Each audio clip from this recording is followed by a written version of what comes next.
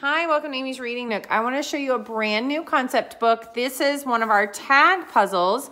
This is Dinosaur, and I want to show you why it's called a tag puzzle. So inside of this pocket, you will find the puzzle pieces, and the tags are actually these ribbons that are looped inside of the pieces. So if you've got little ones, they can put their fingers inside of these tags and pull out, or they can just pull the tag like they would a peg puzzle.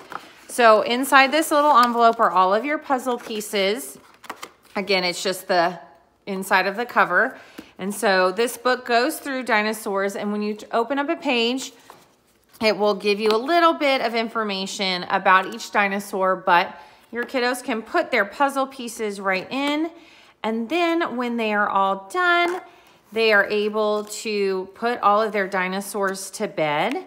So this is a great way for them to start using their context clues and figuring out which puzzle piece goes where. And then when they're done, they'll just pull the tags or the ribbons, and they can put them right back into the envelope at the front of the book.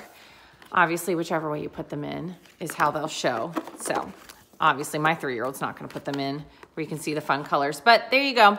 This is a great addition to start using those fine motor skills. And like I said, trying to figure out what pieces go where. And this book is available for $12.99.